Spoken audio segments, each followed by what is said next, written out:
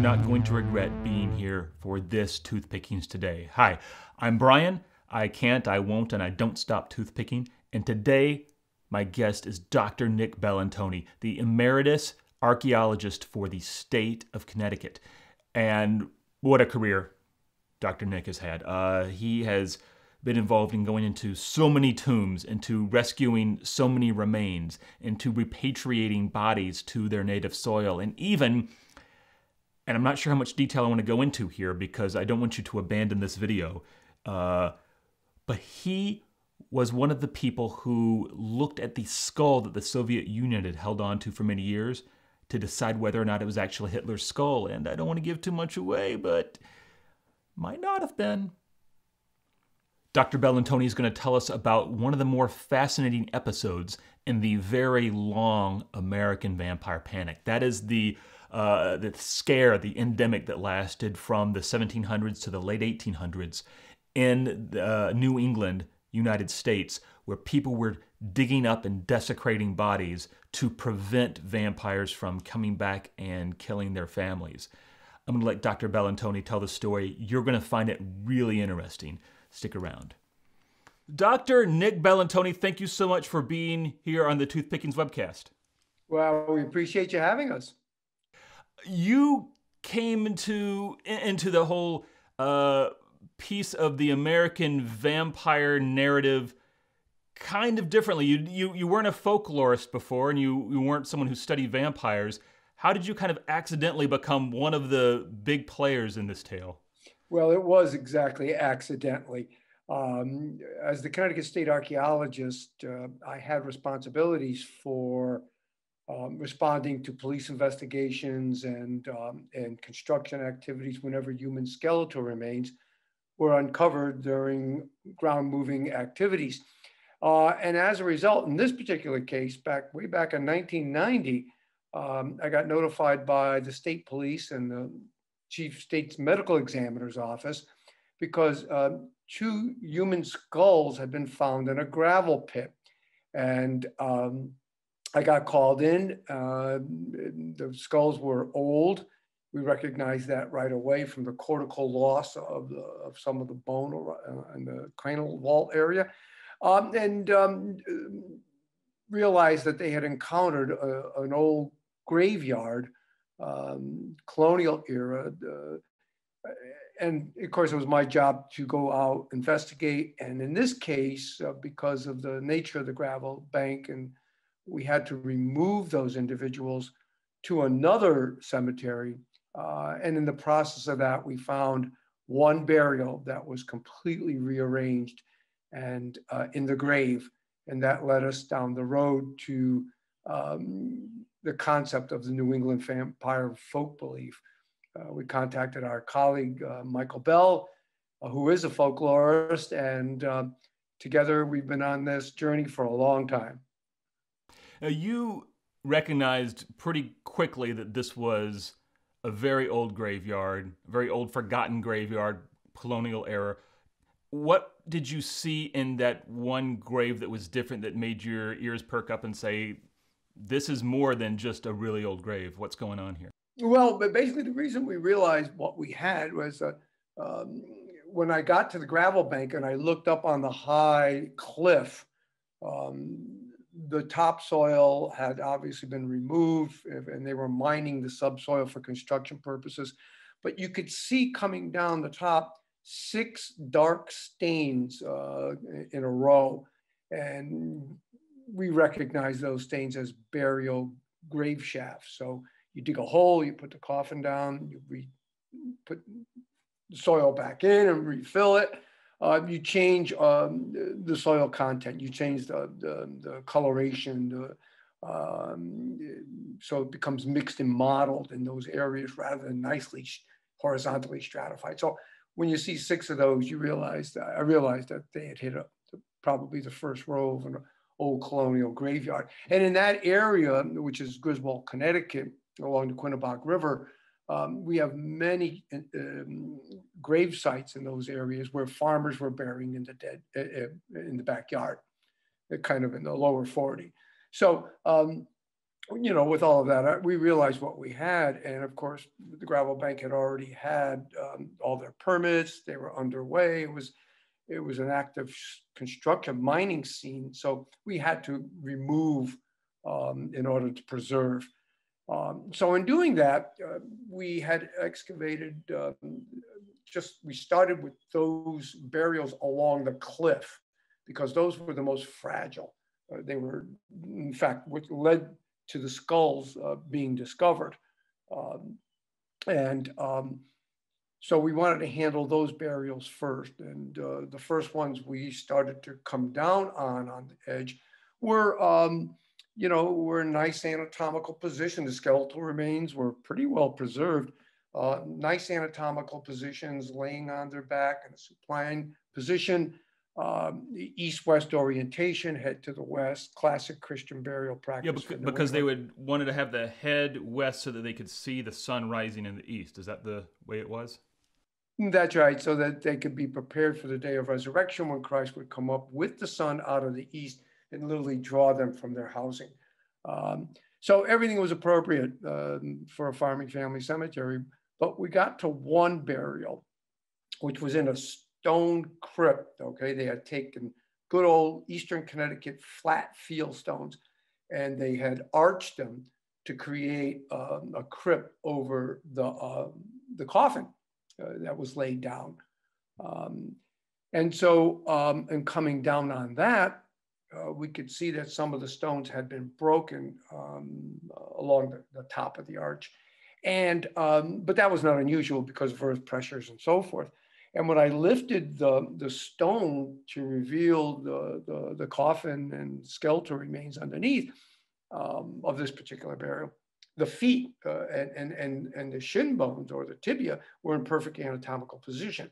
But as I started to move up the burial and uncover it, removing the stones, I could see that the femurs, or the thigh bones, if you will, were uprooted from their anatomical position and crossed over the chest area. The chest area had been broken into. That is to say, the fractures that we noticed in the ribs were not, immediately after death. Early, these had happened probably about 5 years after the individual had died. And the cranium, or the skull, was deliberately decapitated and rotated around so that the face was facing the west and not the east. And of course, I was befuddled because I had never seen a burial like this, all rearranged. And I had no idea what was going on. My first thoughts were possibly vandalism. And while you can never use negative evidence in archaeology, if you don't find it, you can't invent that it was there. But you're 50 miles away from where Mercy Brown had been dug up at this point in Exeter. But that connection was opaque to you. That wasn't anything that was on your radar? No, not at all. I wasn't at this point.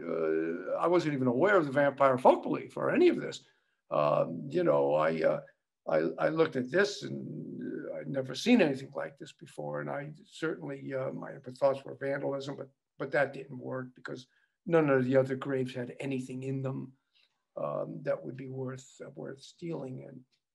And it was at that point, actually, as I was communicating with some of my colleagues and what I found, that one of them said, "Have you heard the story of the Jewett City vampire?"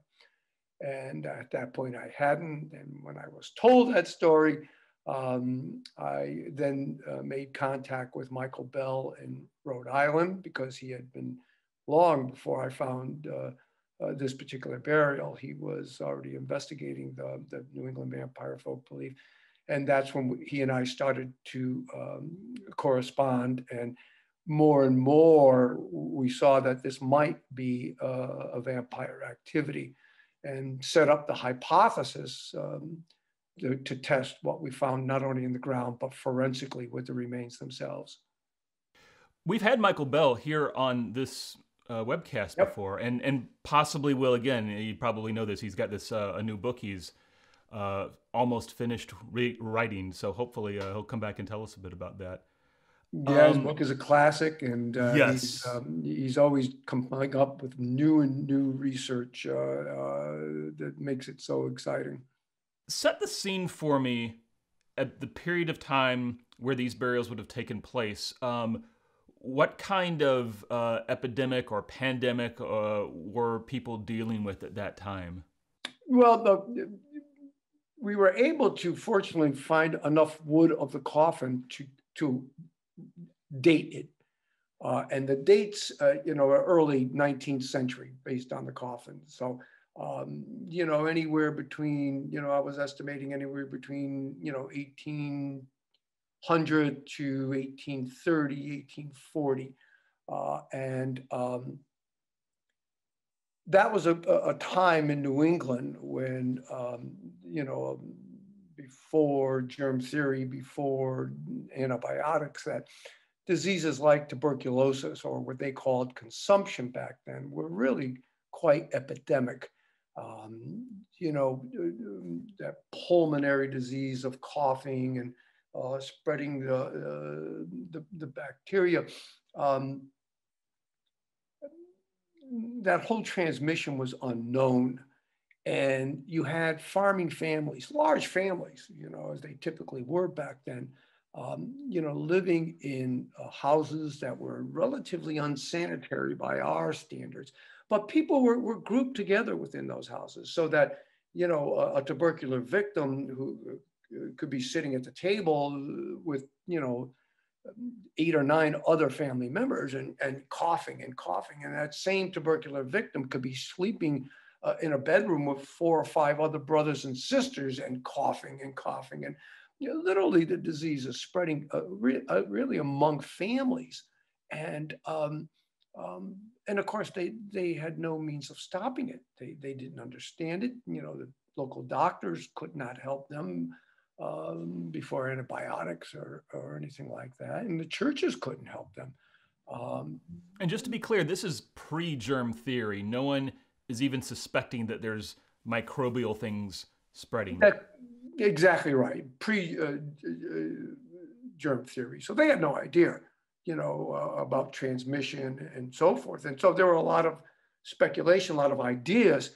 I know one of the issues was that there were some doctors in the area that were from Europe and kind of believed that it was the dead who had died of those diseases that were capable of leaving the housing of their graves and feeding on, hence transmitting their disease to living family members. And so that it was the dead that were mischievous, the dead that were coming back and feeding. And so in order to, to make the dead really dead, to stop the transmission, you had to go into the graves to find out which one of your ancestors was kind of mischievous, was undead, and then do whatever was necessary to put them to rest.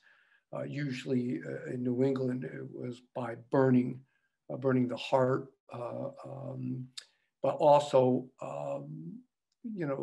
some rearrangement. So one of the things, in the field, going back to the burial, and by the way, the burial we uncovered was an adult male, comes to be 55 or so years old. He was a good farmer, and on the lid of his coffin, they had hammered the initials JB. So we knew we had somebody of a B surname that was involved here.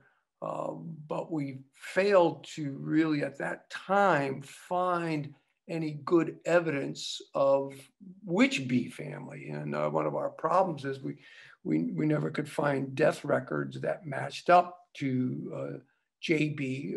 Laying next to him was an adult woman, IB, and then by her was a 13-year-old adolescent with the initials NB. So we knew we had like a small family here, a nuclear family, or at least that's what our belief was. But we could never find them in the records. The problem was with the B surname is that we had so many candidates. In the historical record of Griswold, we had Bishops, Bennets, Burtons, Browns, Bissells, Barbers, and exactly which one we were dealing with without specific the death records. We were at a loss, and it remained a loss for quite a long time as to his family. No, I lost my train of thought. I got sidetracked with JB. I do want to come back to that, but we were talking about consumption, and I understand Michael Bell took you to a forgotten graveyard and showed you a grave from 1840, 1841, and it had something inscribed on there. Do you remember what that was? Yeah, well, Michael and I, once we started to collaborate, went to a number of places, and one was in North Smithfield, Massachusetts, Rhode Island. And he took me to the grave of a young man, a guy by the name of Whipple, who died in his 20s. And underneath the tombstone with all of the good, data, was an epitaph, and it read, although the vampire's grasp has seized thy mortal frame, thy ardent and inspiring mind untouched remained the same. And that was the first time I had ever seen the concept of vampirism and consumption in the same kind of sentence, in the same verse. So making the connection between a vampire who was preying on the living and spreading the disease. And by the way, when our colleagues down in Washington at Walter Reed's Armed Forces Institute of Pathology did the initial forensic work, they found clear signs, lesions on JB's ribs that were of consumption or tuberculosis. So that connection was very powerful in testing the hypothesis. So everything points towards JB and maybe even other members of his family having consumption, JB being exhumed, his body desecrated in some sort of ritual that would have prevented him from rising up and infecting, attacking others. That's exactly right. And others in the family. Yeah, absolutely. And at least that's the working hypothesis, that's why he was so totally rearranged. Michael never found a lot of evidence for rearrangement in New England, but we think what might have happened here is most of the other cases that Michael Bell has come up with, historic accounts, usually people went back into the graves very shortly after the suspected vampire died, or at least within months. We believe, based on the fracture of the bones we saw with JB, that they did not return until maybe 5 years after he died, which probably meant that if they were going in there searching for, like they did with Mercy Brown and others, and certainly with Henry Ray in Jewett City, they were looking for blood in the heart, and the blood was kind of a sign that the person was still alive and consuming blood. So the issue becomes, would there be blood there? By 5 years, it's gone. Most of the soft tissue, if anything, were gone. They might have been only, when they opened up JB's grave, they may have been confronted with only bones or very desiccated soft tissue. And so they probably had to make a decision. Was this guy a vampire or not? Or was he in fact preying on his family? And I think what they probably did is they, to err on the side of conservatism, that is to say, let's not take any chances. So at that point, they decapitated him. They uprooted his legs because I'm sure they were not sure how he was able to get out of the grave. And we saw the signs of the broken ribs, which means they were searching for the heart. Yeah, I was going to ask if that meant that they were trying to remove organs or not. Yeah, they were. I mean, the way I interpret the broken ribs is somebody went in there or went into the chest cavity or what was left of it, and then put uprooted the legs and put that on top of the chest. So, there may not have been a heart to burn or anything that they were looking for that was specifically saying that JB was undead. But I think, once they went that far, they were not going to take any chances. So what they did is they, crossed the bones over his chest, decapitated him, and then closed him back up and, refilled the grave shaft and walked away until we were later to find it in 1990. And I don't guess there's any kind of record that would tell us whether that was successful in stopping a spread of consumption. We don't know enough about that family. That's exactly right. That's exactly right. However, we do now have some very recent insights into this, and that is that when we first did the project, one of the things we did is we submitted some of the bone for DNA, see if we can get. And while we were pretty successful in getting DNA, what our thoughts were back then was, if we can get DNA now, and then us as a family, we were able to find a family and then find descendants, then we could see if we can match those up by taking modern DNA from the family members, and seeing if we can get a match. But that never developed. We still could not find anything in the historic record, town, land deeds, church records, everything we went through. Town histories, newspaper accounts. I mean, we found nothing to connect us.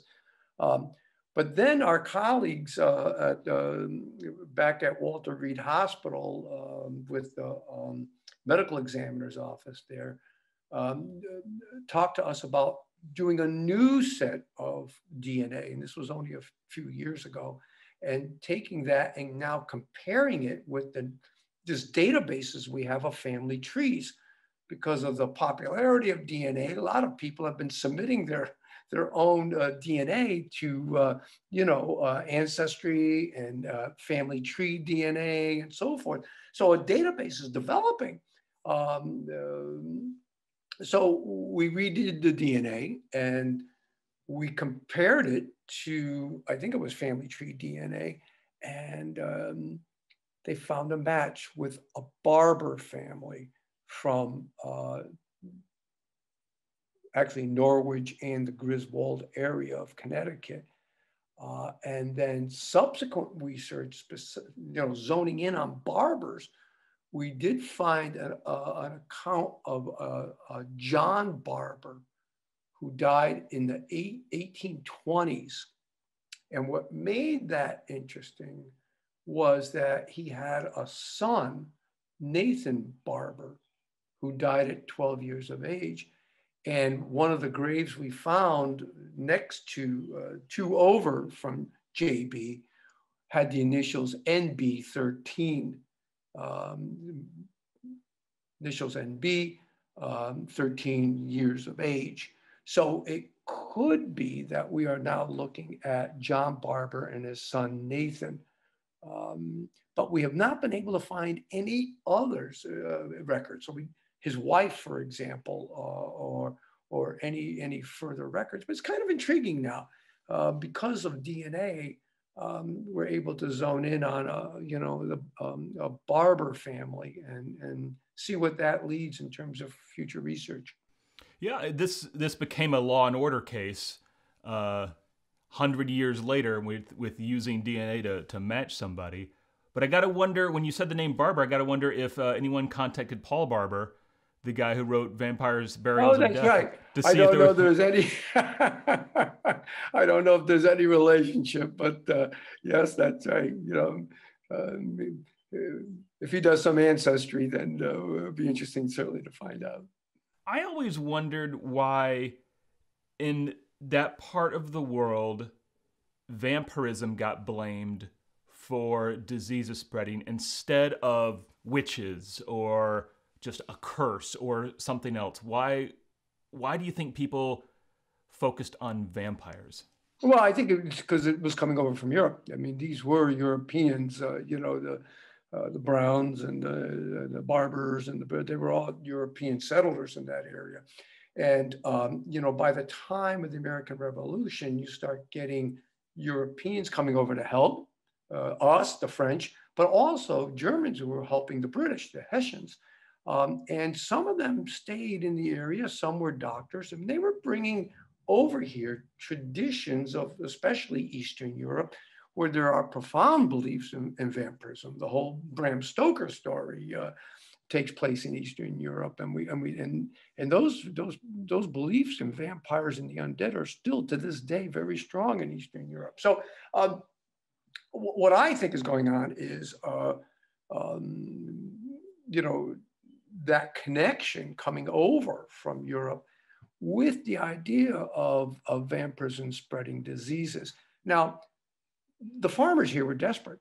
I mean, the families that were affected by this were their loved ones were dying. Their sons and daughters were dying, and they couldn't stop it. And so they were desperate. When the doctors and churches couldn't help them, maybe, just maybe, this idea of the dead transmitting the diseases was worth looking into. We've been dealing with a COVID virus and the contagion there. And I've said to people, if the vaccine, if our tremendous modern medical technology, even doing simple things like wearing a mask and avoiding crowds and the vaccine, if none of that were successful and we were still dying and our families were still dying, people would do, how do you want to say, irrational behaviors out of fear and out of love to protect ourselves. Fortunately, we have a wonderful technology, medical technology today, and the vaccines are working wonderfully, and the masks have helped, and so those things have been very helpful. But consider if they were not, what might we do? I'm not saying we're going to go back into graves, but this is what they were confronted with back in the 19th century. They had no way to stop the deaths, so maybe, just maybe, this was the way, and they were certainly willing to experiment. In fact, Michael Bell has uncovered a number of town documents where people have, gone to the town. They want to conduct an experiment by digging up their daughter. And the experiment is to see if she's undead to protect family members. So, there is a modern parallel, but back then, no antibiotics, no real good medical technology to help them. So they were willing to try this if it would work. We know it's a false hypothesis, but they didn't back then. They were willing to try. You jumped ahead of me just a little bit because I was going to ask, what would it take for something like this to happen again? Yeah. I think we're staring at the parallel right here in history. That's right. We're experiencing, an epidemic, and we're handling it in a different way because of the fact that we have, the technology that helps us and a better understand it, the science behind it all. They didn't have that back then. And to that end, what was it that ended the American vampire scare? But two things really happened that really, at the turn of the last century, just after the Mercy Brown case, really, a few things are starting to happen. Number one, Dr. Robert Conch in the late 19th century was now starting to find the mycobacteria of tuberculosis consumption. And now what was happening is we started to have a medical answer for the disease. So there, along New England here, there were tuberculosis sanitariums that came up along our waterfront to hospitalize people that had consumption or tuberculosis. It was thought that the salt air was helpful to the lungs. So we see a scientific explanation developing at that point. And then I think the other thing is, Bram Stoker, British playwright, publishes a book called Dracula in 1897, and it becomes an overnight success in New England and the Americas as well as in Europe. But there, he now equates the story of the undead as evil, as the macabre, as horror. So social attitudes now change. The perception now changes going into the 20th century that you don't do this kind of stuff anymore. But back in the early 1800s or the 1820s and so, when some of this was going on, this was not horror. They weren't happy about going back in their graves. But the fact is, if it meant saving the loved ones that were still alive, it was worth doing. There was no social taboo. In fact, we've got a case up in Vermont where 300 people show up to watch to see if a woman that's being dug up is in fact a vampire. So you're talking socially acceptable. But after Bram Stoker, this is not socially acceptable anymore. And if anything, if it continues into the 20th century, it continues underground, literally and well played. Clandestine. Let's put it that way. Like you said, Michael Bell has identified more. I think he uses the word troublesome corpses that continued on past that. Whether it was the same idea, whether the people digging up the corpses had the same concept of what was going on, I don't know. He hasn't published the new book yet, so I guess I'll have to wait and find out. Yeah, we'll have to wait to see what his thesis is. But there's social things going on, but there's also scientific explanations that were unavailable back in the early 19th century, and even the Brown family in the 1890s. But once Dracula comes out, it changes everything. They didn't use the word vampire. Yep. The people at the time, or did they? They did. You don't see a lot of it in the literature, but when you look at that tombstone that Michael Bell showed me, the tombstone dates to the 1840s. It's got vampires, consumptive. I think it's although consumption's grasp. Vampire grasp. Yeah. So they're using the term in conjunction. I had always heard that they didn't use the word vampire, although the practices matched up really well with what happened in Eastern Europe. But what I'm hearing from you is that the word did get uttered and it was thrown around here and there. Right. It wasn't used as, how do you want to say, here as often or, until Dracula comes out. But the term was around. If we run with the needle in the haystack analogy for just a second, is it possible that JB is an outlier because his body was treated so much differently than a lot of the other accounts we know of? Yeah, I don't know. That's a good question. I don't know what the answer to that is. I mean, we assumed that, the fact that when we did the forensic work, that he had tuberculosis was a real key thing. That he was in Eastern Connecticut, which was a hot spot for this activity, that he was a rural farmer, that the burial dated to really the early 20th century, the early 19th century, and a real hot time for this vampire folk belief to be circulating. I'm just not sure how much of an outlier he is, because he's in the right place at the right time with the right disease for what we know of the vampire folk belief. But again, it could just simply be there was no heart at this time, and a decision had to be made, and they were desperate. Were there any other parts of the world where you can find these exact same practices going on as a response to the same epidemics? Yeah, well, vampirism, you find it all over the world in cultures, even going back to the ancient Egyptians. Um, and many of the times it's associated with death and disease. The prey to spread disease and so forth. You know, our our modern fantasy of vampirism gets stretched out in fiction um, but basically, yeah, there's been a lot and decapitation of the supposed vampire. We see that played out in many parts of the world.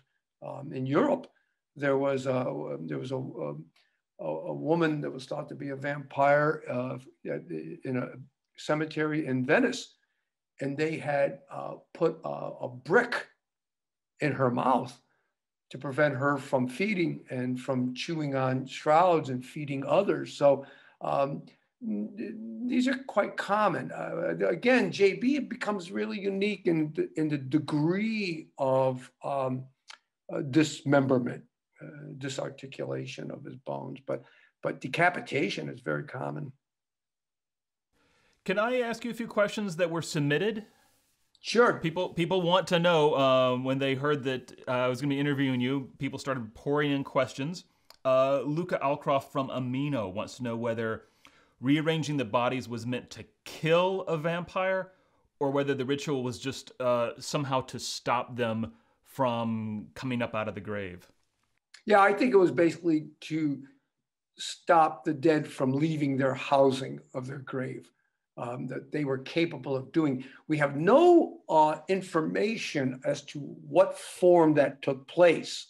Bram Stoker with the wolf, and then what did it take? Was it an animal? Was it the human himself? Was it just a spirit that came out and fed? We really have no information on that as to what form the vampire takes. But the idea is to put them to rest, make them dead, and prevent them from leaving the housing of their grave. There's a sidetrack here. I'm working on reading Varney the Vampire from the mid 1800s right now, and there's a chapter right in the middle of volume 1 where they're going to dig up a grave that they suspect of vampirism, and the grave diggers have this debate amongst themselves, like, well, how is he supposed to get out? How's he supposed to come with all that soil? And so someone gets slapped for suggesting that because they're making things too complicated. And you're thinking about this too hard. He's getting out of the grave somehow. That's right. How the form was beyond them, but beyond all of us. But it's right. But something had to be done to prevent it from happening, no matter what shape it took. Luca also wanted to know, was it believed that the vampiric condition was contagious? And she added on, was it hereditary? Could you inherit this ability to spread disease? No, tuberculosis, you mean? It's well, whatever the people at the time thought was the condition. They might not have, I don't know what term they would have used for it, if they would have said consumption, if they would have just said this thing that's killing people. Did they think that could be passed down from generations, or was it something that could only be spread through this spirit coming? Yeah, I really don't. I'm sure it has. The different terms would have been used for the undead, and it certainly would have been passed on, and the stories were passed on. We know from the Mercy Brown case that the stories had come down through the family right into the modern age, but they didn't share it until Michael Bell started coming forward as a folklorist. It was something that was kept quiet within the families, especially into the 20th century. But sure, terms and what happened would have been family lore, if you will. It would have been part of the family's histories. Whether they spoke publicly of it or not is a whole different dimension. Chances are, especially as time went on and more medical scientific explanations came on, they probably stopped telling the story after a few generations. But the stories would have all been shared with family members. Folklore, how, those tales and stories get told, and they get changed a bit, but many of them have a basis in truth. I hope I'm saying his last name right. Tim Presil on Twitter wants to know, when you're digging into such graves, what is your greatest worry? Well, first of all, one of the greatest worries you think about is certainly health. Working in these graves. Uh, in these cases, when you're dealing with old burials that are nothing but skeletons, the coffins are wood and they're decomposed and rotted, there really is very little, if any, health concerns. The real dangers for archaeologists are opening up crypts that might still have bacteria or soft tissue. So in terms of metal coffins, someone buried in a metal coffin before embalming, before all of that is changing everything, there is there might be a concern. We had a burial case come up in Danbury, Connecticut, where they were putting in electrical lines into the ground. And so with a backhoe, they were digging a trench to a new construction. And the backhoe operator, his claw got stuck. And when he jacked it up, metal came flying and steam came flushing out. And what he had encountered was a cast iron coffin that dated to 1870. The individual in the coffin was still fresh enough, if you will, to have soft tissue, clothing, everything was so well preserved, even though it was desiccated and dried out. So those kind of cases can be very tricky if people had died of, say, tuberculosis that could become almost airborne in the immediate area. So going into metal coffins, you need to make sure you're protected, even so much as gas masks and surgical gloves and so forth. But these kind of burials are nothing. They did not use embalming fluids back then. The first embalming fluid in New England and in the Americas is actually arsenic, and used during the American Civil War in the 1860s to get soldiers home from the battlefields in a condition that would allow them to be, recognized and buried by their families. So late 19th century burials sometimes have arsenic as an issue in terms of public health. So yes, there are precautions we definitely take when we deal with these kinds of cases, but usually when you go back far enough and you're talking about dry bones and decaying wood, there's very little health issues involved. But we do protect ourselves as much as possible. You're not at all worried about that curse that you unleashed. Oh no, no curses. Listen, I'd have been gone a long time ago if there were curses. Well, this was 1990. The burials. This was 1990. Maybe you're responsible for grunge rock in the 90s. I don't know, but the way I look at these things and the work we do is that, again, the only time we deal with burials are when they are being affected by construction or vandalism. And then we see, once all the science is done, and we see that the remains are appropriately reburied according to their cultural prescriptions, whether they're Native American. We work with the Connecticut Indian tribes and see that they are appropriately reburied by spiritualists. In this case, at the cemetery in Griswold, we found out that the family, the original Walton family, this was the family that used the cemetery before the Bee family, potentially the Barbers, were members of the First Congregational Church. So we had a reburial of everyone based on, with the Puritan ceremony, recommittal ceremonies of Puritan tradition from the Congregational Church. So I like to think that we treat all the remains in a respectful way. And that really is quite beautiful. We never had any problems. Nicole Eisner wants to ask, is there a telltale sign when you first open a grave that what you might have is a vampire grave, or does it take a lot of investigation before you can make that determination? Well, we've only had this one in terms of a vampire case. So we only have this one burial to go by, JB's burial. And again, when I first saw it, I was unfamiliar with this vampire folk belief, and I was just befuddled by what I looked at, all this rearrangement of the bones and decapitation and so forth. I had no context in which to put it into. So certainly, if another burial came out that had similar clues, if you will, that we might be able to focus back in on it. But it's with archaeology, it's recording, documenting, making sure you have everything in place, and then trying to find out and test the remains and so forth. For example, one of the things we might want to look for is evidence of charcoal and burning of some sort within the graves, if they were burning hearts. There are a number of different.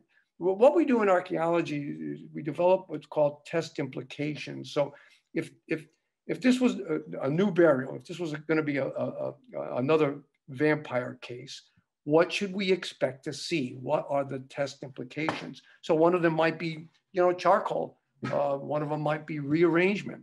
One might be broken rib bones going in for the heart and so forth. So what we do is we develop those test implications and then test them to see if they hold up to what we know best.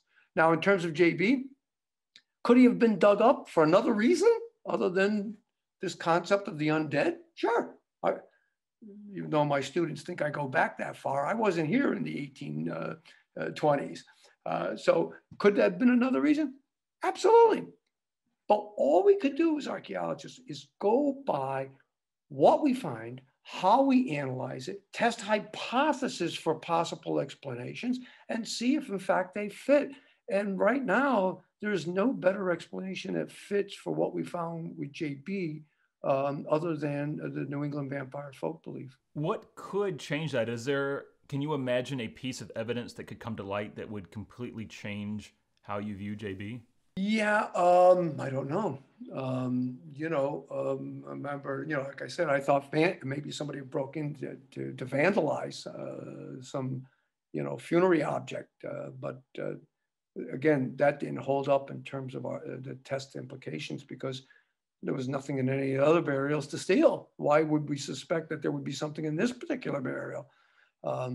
So I don't know. I don't know what we have the data, we have the bones, we have the information that could be used to retest another hypothesis, but no better one has come to light to date. What's a piece of evidence you would love to have to help you really seal the case on JB? Oh, I think the one thing that we found that knocked me off my chair was the evidence of tuberculosis. That was so key. I mean, because in every case we have of the vampire folk belief in New England, it's associated with consumption and tuberculosis. The key would have been if JB did not have or show us signs. Now, sometimes tuberculosis does not always show up on the bones.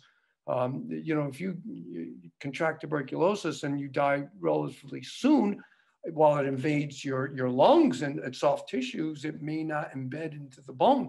But if you have it in a chronic condition, then it has time to invade bone tissue and as a result show up. So, if we did this analysis and there were no signs of tuberculosis, there would have been a huge question mark about whether this fit the vampire folk belief or not. But he had it, and he had it chronically, enough so that his family went and dug him up to protect loved ones. The thing that might throw this off a bit would be if we found the dates of his son,